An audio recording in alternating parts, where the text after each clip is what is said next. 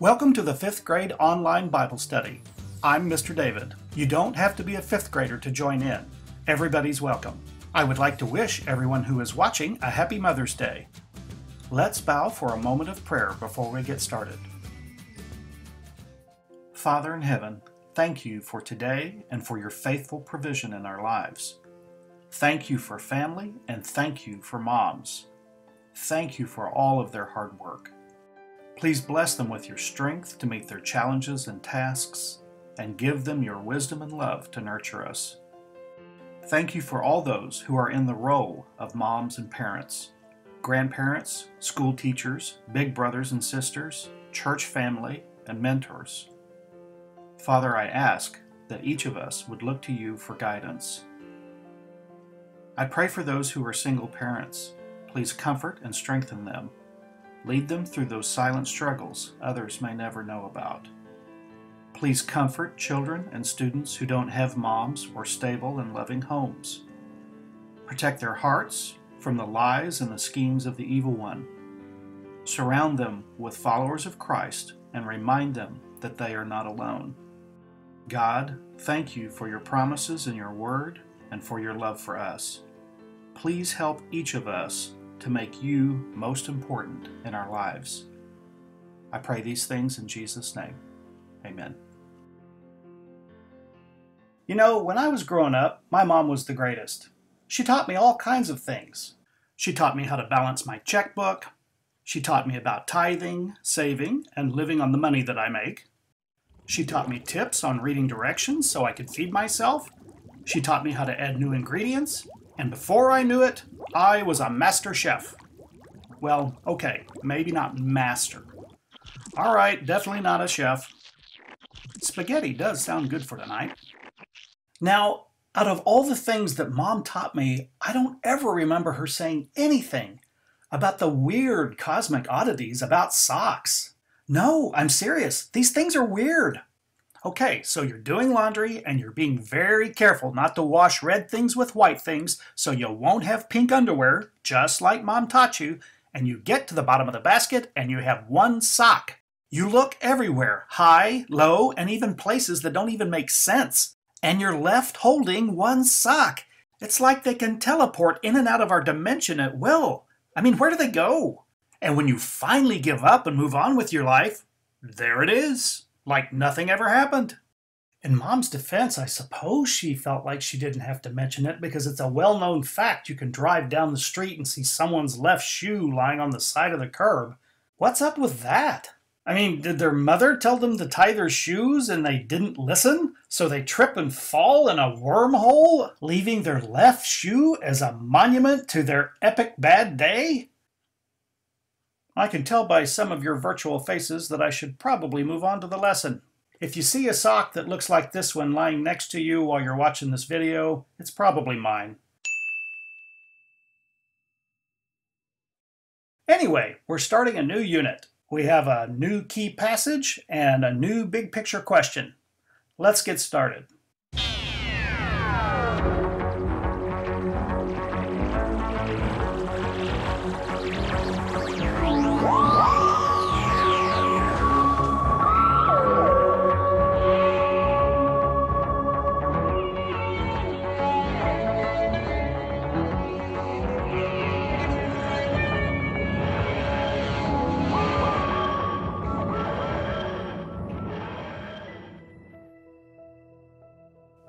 Our key passage is John chapter 3, verse 16. For God so loved the world that he gave his one and only Son, that whoever believes in him shall not perish, but have eternal life. Our big picture question is, what makes people special?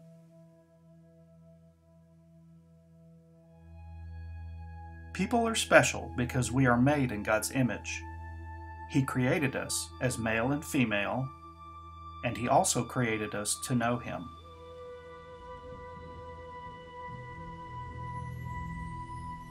In our last Bible event, Jesus called his disciples. Mark chapter 1, verses 16 through 20 says this: As Jesus walked beside the Sea of Galilee, he saw Simon and his brother Andrew casting a net into the lake, for they were fishermen. "Come, follow me," Jesus said, "and I will send you out to fish for people."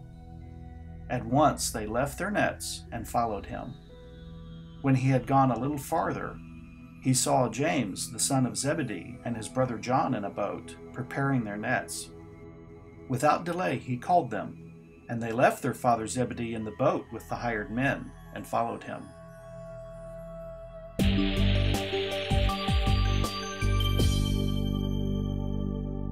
This is Mark chapter 1, verses 21 through 42. Then they went to Capernaum, and when the Sabbath came, Jesus went into the synagogue and began to teach. The people were amazed at his teaching, because he taught them with one who had authority, not as the teachers of the law. Just then, a man in their synagogue who was possessed by an impure spirit cried out, "What do you want with us, Jesus of Nazareth? Have you come to destroy us? I know who you are, the Holy One of God." "Be quiet," Jesus said sternly. "Come out of him." The impure spirit shook the man violently, and he came out of him with a shriek. The people were all so amazed that they asked each other, "What is this? A new teaching, and with authority. He even gives orders to impure spirits, and they obey him." News about him spread quickly over the whole region of Galilee. As soon as they left the synagogue, they went with James and John to the home of Simon and Andrew. Simon's mother-in-law was in bed with a fever, and they immediately told Jesus about her. So he went to her, took her hand, and helped her up. The fever left her, and she began to wait on them. That evening, after sunset, the people brought to Jesus all the sick and demon-possessed. The whole town gathered at the door, and Jesus healed many who had various diseases. He also drove out many demons, but he would not let the demons speak because they knew who he was.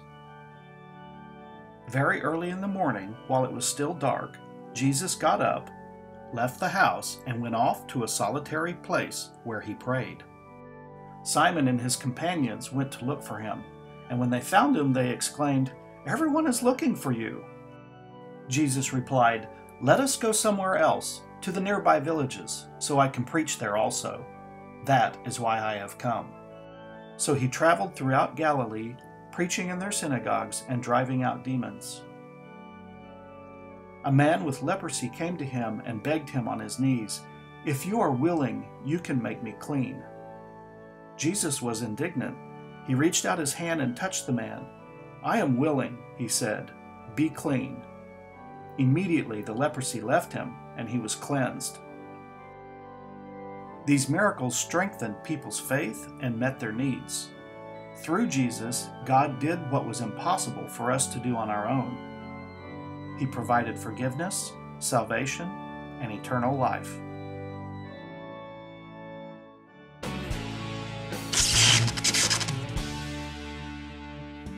In Mark chapter 1, verse 22, it says the people were amazed at Jesus and his teaching because he taught as one who had authority, not as the teachers of the law. Between the Old Testament and the New Testament, God was silent for 400 years. No prophets came bringing messages from God. This left the scribes and the rabbis to figure out the meaning of God's laws on their own. As you might imagine, after 400 years of trying to figure out things on their own, these men were more than a little off track by the time Jesus showed up.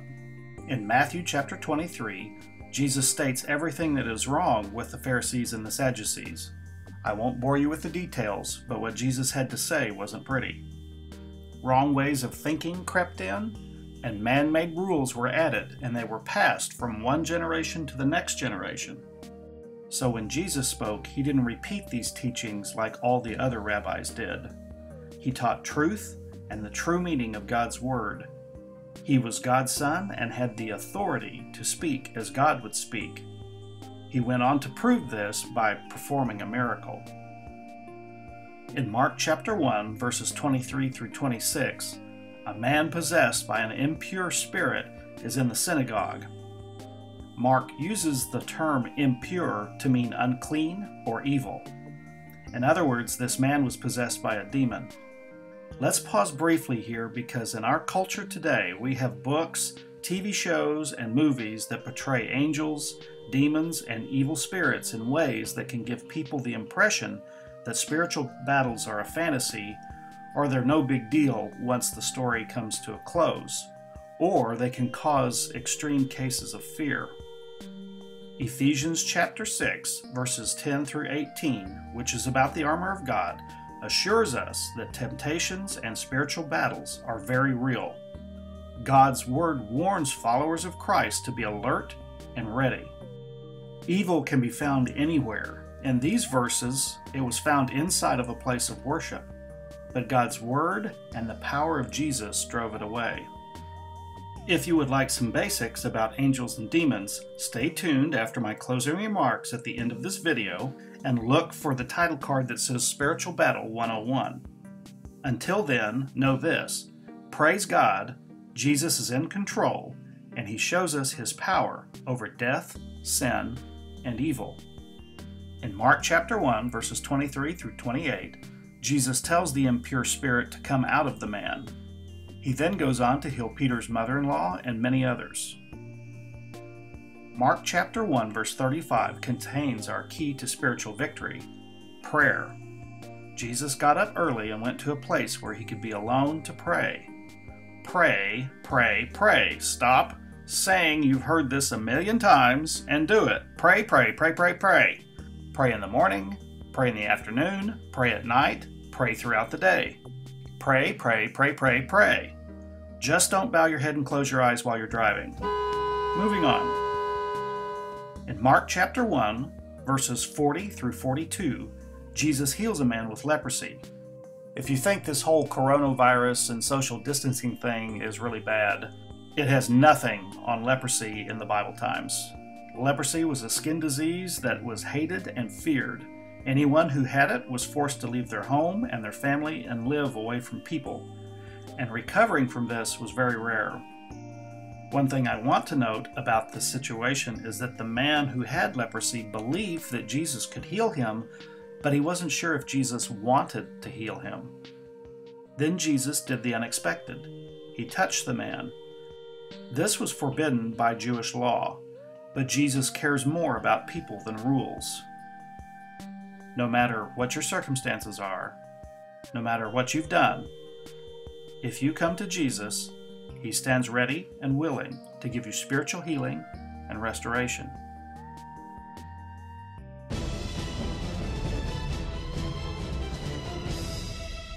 Jesus traveled all over Galilee. He taught in synagogues and told people the good news about God's kingdom. People came to Jesus and He healed them. Large crowds of people followed Jesus around, from Capernaum in Galilee, to Jerusalem, to Judea, and across the Jordan River. How did Jesus' miracles show His care for creation?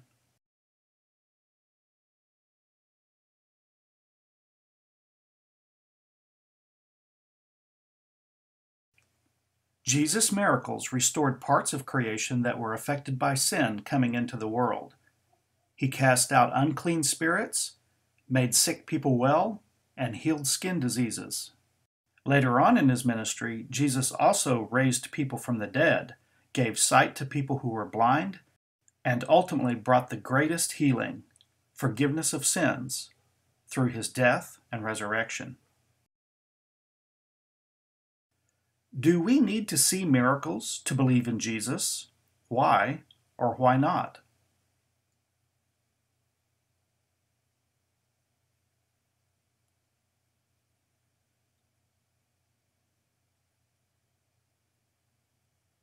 Many people saw Jesus' miracles and believed, but Jesus said those who do not see and still believe are blessed.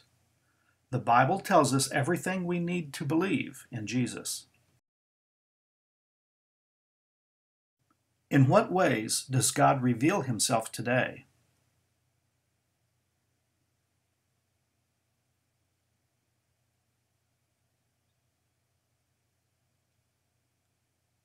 God shows us what He is like through the Word, the Bible. The Bible says we can also understand what God is like by looking at His creation. Take a few moments to reflect on some observations you have made about God's creation. How do these observations tell you something about what God is like? If you're watching this video by yourself, think of some things that you have observed. If you're with a group, share some observations which tell you something about what God is like.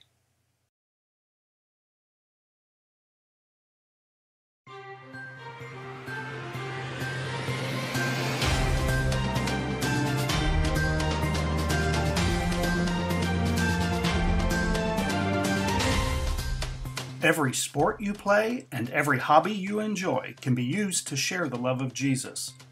In the Bible, we read that people came to Jesus and He healed them. Jesus heals people today by forgiving their sins and offering eternal life. Our focus on missions will be in Las Vegas, Nevada. There are very few churches there. A man named Hayden Ratner helped start one called Walk Church. Hayden's church hosts an organization called Fellowship of Christian Athletes, or FCA, at a local high school.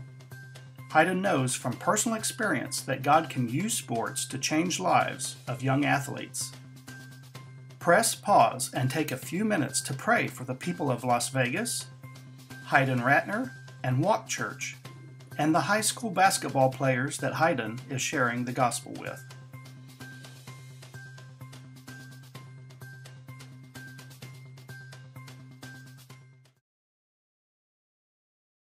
All by myself. So, how was San Francisco? Oh, the traffic is brutal this time of day. Woo! I hear you on that one. Hey, Jerry's back. Hey fellas, how's it going? Huh? Great Scott, Landry! You've completely missed the sock drawer! Sorry, sir. I'll get that fixed right away. That's why I don't take group tours. Yeah, I hear you on that one. Hey, two of us are going to Chick-fil-A. Y'all want anything? Nah, I'm good. Are you good? Yeah, I'm good. All right then, later, Gator. Awfully nice of them to ask. Hoo-wee! Now that's what I call a family reunion. Okay, everybody's tuckered out, so we're heading back to the barn. Y'all have a good night. Oh, Jerry, you poor dear. Is Gary out gallivanting around the cosmos again? Yep, you know how he is. He's a free spirit.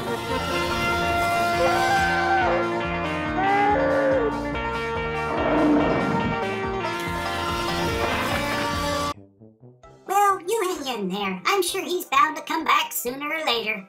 Have yourself a good night. Looks like everybody's headed to bed. Jerry, you want anything before we turn in? Nah, I think I'll just sit here and watch a movie. Have a good evening. Right back at you. Well, I wonder what's on television tonight. Hey, buddy, you know where Reno Avenue is? Sure thing, just head south 2 streets and there's a stoplight. You can't miss it. Appreciate it. Have a nice life.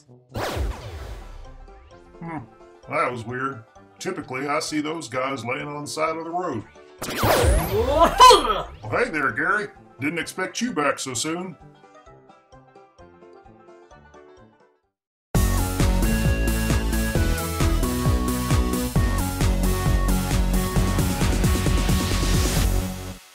This week's question is, I know God can perform miracles, but why didn't He give us the ability to perform miracles?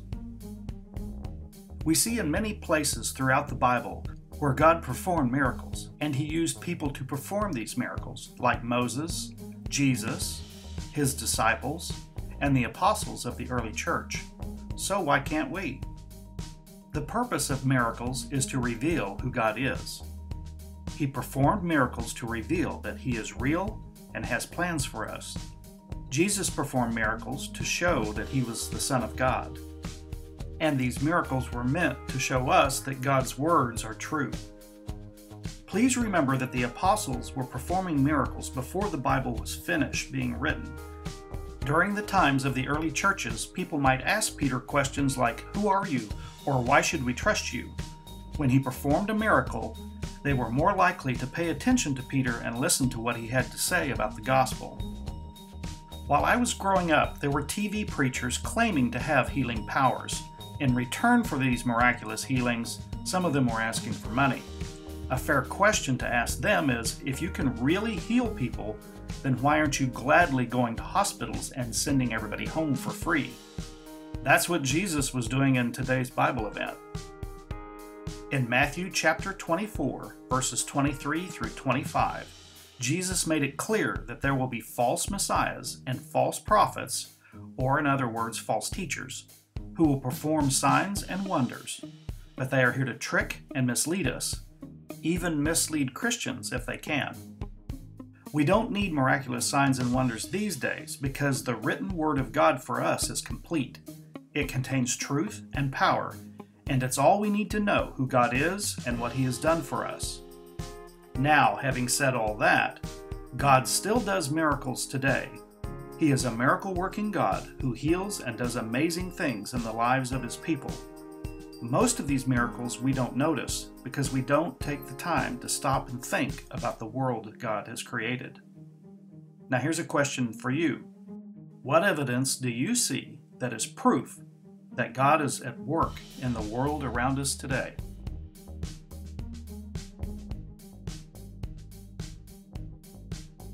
Thank you for watching this video, and again, moms, thank you. And thank you to all those people who are in the role of a parent. Legal guardians, grandmas and grandpas, Mr. Moms, everybody. Thank you for all that you do. Stay tuned for Spiritual Battle 101. And to all the 5th graders and their friends, see you around. Take care. Don't forget, 5th graders, you have your own YouTube channel, so spread the word among your friends. Send me a friend request through Facebook. You can follow the link and bookmark the page. And if you have a YouTube or Google account, you can also subscribe to it. And Meadowood Baptist Church holds live streaming services on Facebook, Sundays at 10:30 a.m. Welcome to Spiritual Battle 101. Here's how it all began. Quite a few people know Genesis chapter 1, verse 1. In the beginning, God created the heavens and the earth. This is a brief statement saying that God was the one who created all that is, all that we see, and all that we can't see. According to Job, chapter 38, verses 4 through 7, all the angels were shouting for joy as God created the foundations of the earth. These verses tell us that God first created the place where He lives and all the spiritual beings that we read about in the Bible, including those messengers which we call angels. Next, God created the earth. The foundation of the earth mentioned in the book of Job is the celestial ball covered in water and darkness, which is found in Genesis chapter 1, verse 2. After 6 24-hour days, God is finished creating all that is. God calls His creation very good. An unknown amount of time passes between Genesis chapter 2 and Genesis chapter 3, but most likely it wasn't very long. In Genesis chapter 3, Satan appears to tempt Adam and Eve with the fruit on the tree of the knowledge of good and evil. Where did Satan come from? Did God create evil? No, He didn't. If God created evil, He wouldn't be a very loving God. And if evil was running around in His creation, then He couldn't truthfully say that His creation was very good. Ezekiel chapter 28, verses 11 through 17, and Revelation chapter 12, verses 1 through 12, teaches us that Satan used to be an angel. And just like God created us, He created angels with emotions and the ability to make their own choices. Satan became filled with pride and wanted to be like God. Other angels followed him, and the result was rebellion and sin. A war occurred in heaven, and 1/3 of the angels were cast out because of their sin and rebellion. Now their dwelling place is here on earth. Why live here? Why not somewhere else? God created people to have a relationship with Him, and Satan wants to destroy that. In Genesis chapter 1, verses 27 through 28, God commanded that people be the caretakers of the earth. When Adam and Eve chose to disobey God, sin entered the world. Because each of us is now born with a sin nature, evil can live around us and even in us. Job chapter 1 verses 6 and 7 says that Satan roams the earth. Jesus says in John chapter 10 verse 10, "The thief only comes to steal and kill and destroy. I have come that they may have life and have it to the full." So, if you're a follower of Christ, you need to read Ephesians chapter 6 verses 10 through 18 and get ready. If you're not a follower of Christ, it is my prayer that you would see that God is real, He loves you, and that He desires to have a relationship with you, both here on earth and for all eternity. I invite you to call our pastor at Meadowood Baptist Church at area code 405-737-7684 and ask him how you can receive God's free gift of forgiveness and eternal life.